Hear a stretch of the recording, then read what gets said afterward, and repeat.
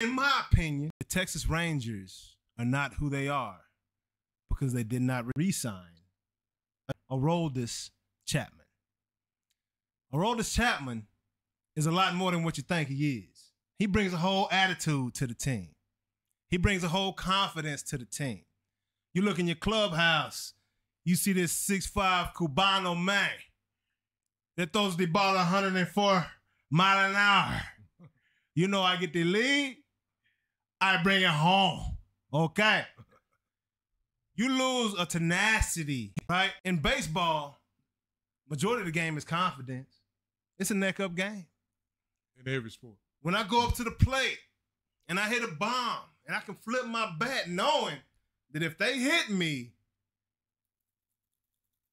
I got a secret weapon over here that ain't a secret. Everybody know. He gonna get you too. You bet not hit me because you sacrificing one of your guys. Yeah. Like when he hit old boy from the Astros with a 104-mile-an-hour fastball in that game after Aroldis Garcia hit his home run and flipped his bat and they hit him the next time up. They didn't do that no more that series, did they? 104 don't sound too good on the inside of the knee. But he brought a whole attitude to the team. A whole confidence, a whole mindset. That matters. Yeah. That matters. He brought a whole identity to the team. A toughness, a grit to the team.